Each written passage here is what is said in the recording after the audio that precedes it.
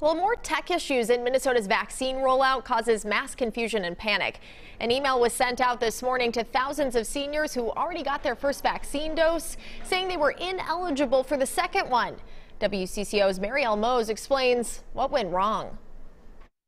And it said, it's come to our attention that you were able to receive a vaccine appointment even though you were not selected this week. Beth Vorpal of Bloomington started her morning off with this email from Primary Bio.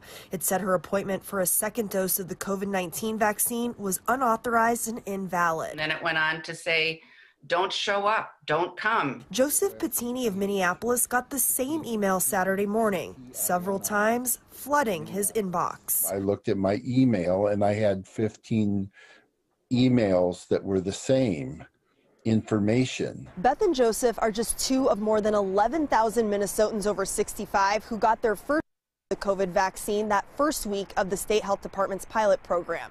So when this email went out to all of these seniors, you can imagine the mass confusion and worry it caused. Frankly, I was a little frantic because since it's the follow-up appointment and it's supposed to be within that certain time frame, I was like, well, am I going to have to start from scratch? What does this mean? Within an hour of the email going out, Primary Bio sent out a new message. I have received an email saying it was a mistake. They said it was an error and assured people their appointments are confirmed and they should still show up for their scheduled second dose. I'm glad that it was resolved. I understand that the state's doing the best they can with what they have. Minnesota's Department of Health said it was a technical glitch, saying the email was only intended for 20 people who had registered for a vaccine appointment but were ineligible.